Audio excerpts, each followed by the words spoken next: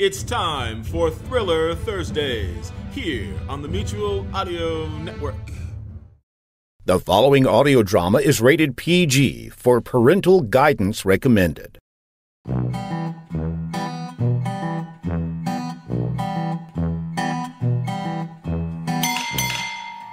Hey, there's someone out there needing gas, Woody. Whose turn is it? Yours or mine? Whose do you think? Okay, fine.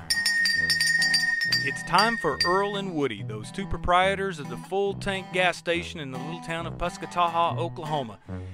It's winter in the quiet town, and the boys are working on a cold and snowy day. Let's see what they're up to. What were you doing for so long out there? Oh, nothing. It didn't look like nothing. Well, you'd sure know what nothing looks like. That's for cotton picking, sure. What's that supposed to mean? Just what I said. You got ears. Listen, Woody, I was just asking what you were doing out there. And I told you, Earl, nothing. That was Mrs. Lane's car, wasn't it? Was it? You sure know it was. Well, so what if it was? We run a filling station. We fill up people's cars when they drive up, and the bell rings. That's how our business works. Or didn't you notice? Boy, are you persnickety today. I am not. Woody, you're irritable and you're getting on my nerves. Well, you don't have to talk to me, you know. Oh, I get it now. Get what? I know what happened now. What happened? You know. How do I know if you haven't told me what you know? What does that even mean? Well, you tell me. I tell you what I do know. She said no. Who did? You know who? Who? Woody. Earl. You know, I can do this all day. And with it starting to snow out there, we'll have all the time in the world as hardly anyone will be coming out. Well, says you. I do. You know how folks are around here. A prediction of flake of snow, and they raid the grocery stores, get bread, cheese, and milk, and then they fill up their car with gas. They did all that yesterday before the snow.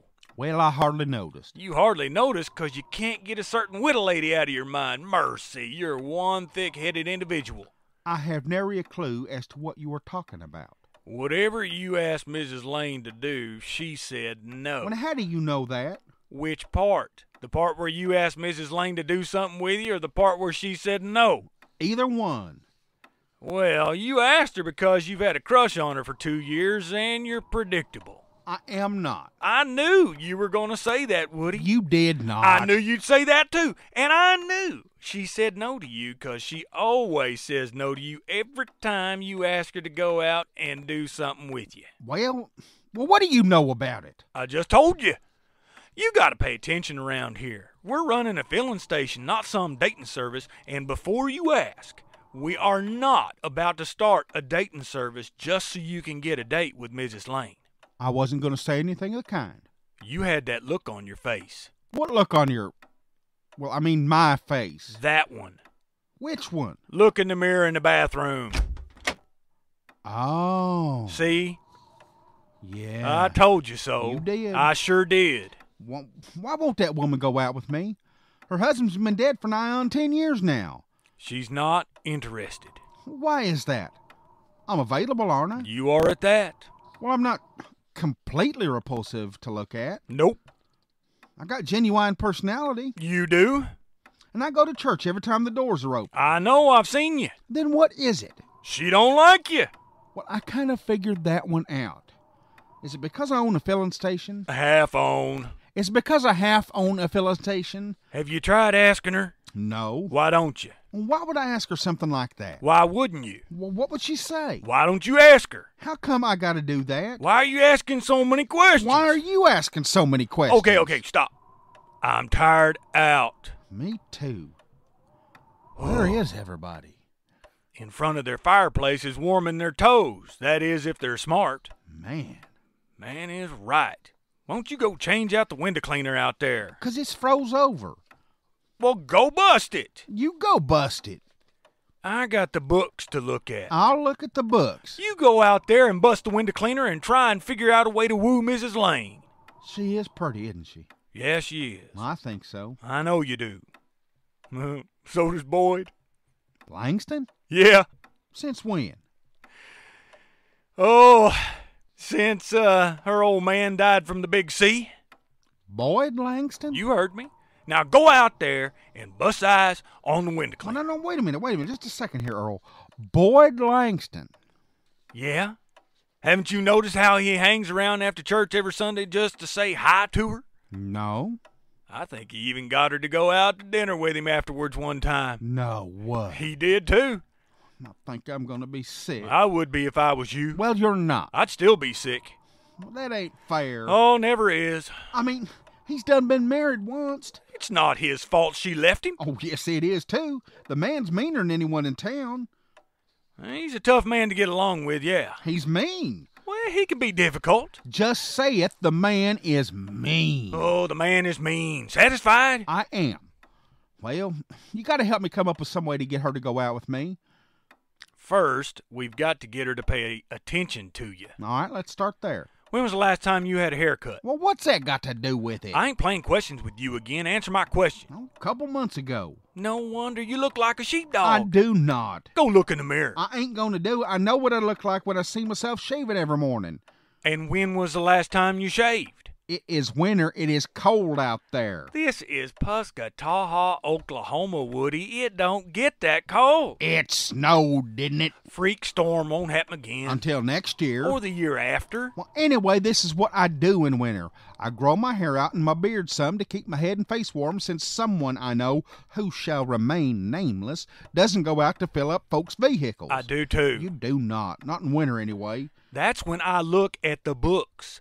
It's called taxes, for your information. Well, for your information, that's why I grow out my hair and my beard.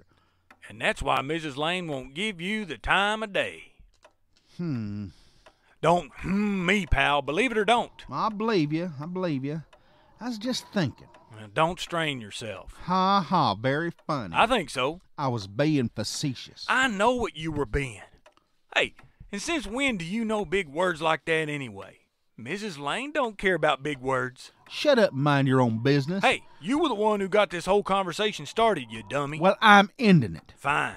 I got books to look at anyhow. Well, that suits me fine. Excellent. Good deal, Lucille.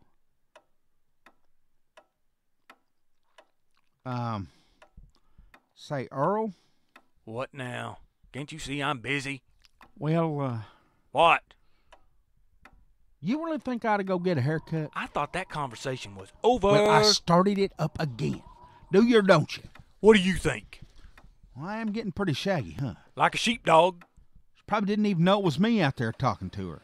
Oh, I'm sure she knew it was you. You're up? Nope. Looking at the books. Oh, no. What? Get over here, now. What is it? It's Boyd Langston. Well, go and help the man pump his gas. You do it. I ain't going out there. Why not? It's your job.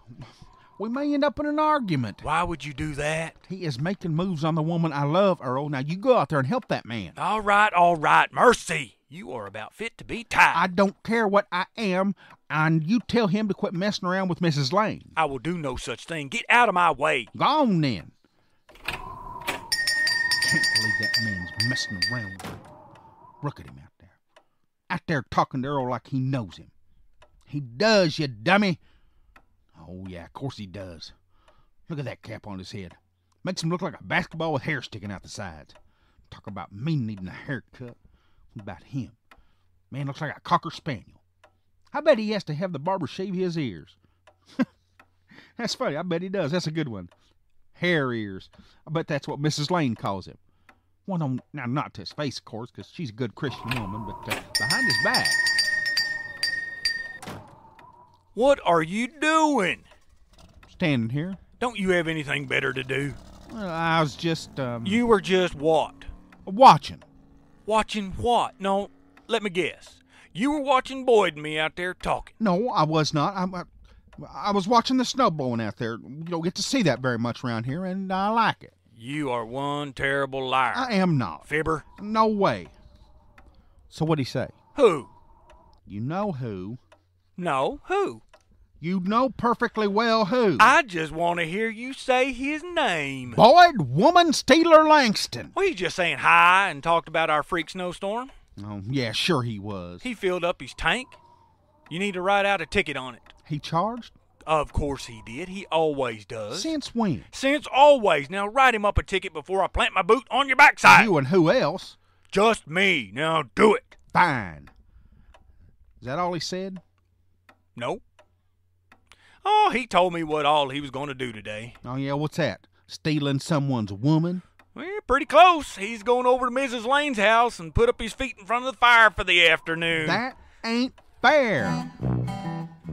And that ends our visit with Earl and Woody. Join us next time, won't you?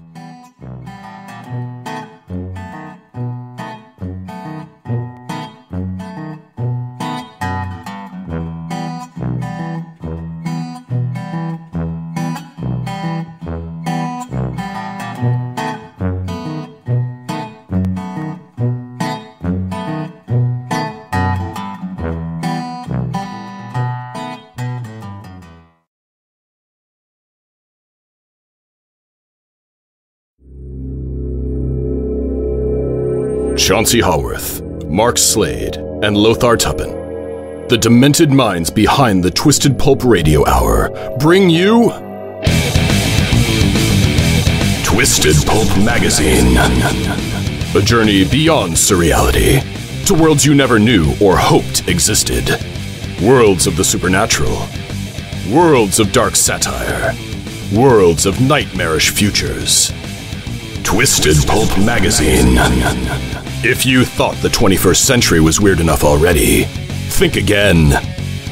Twisted Pulp Magazine. A step beyond your grandfather's pulp. Available at digitalvaudeville.com. That's digitalvaudeville.com.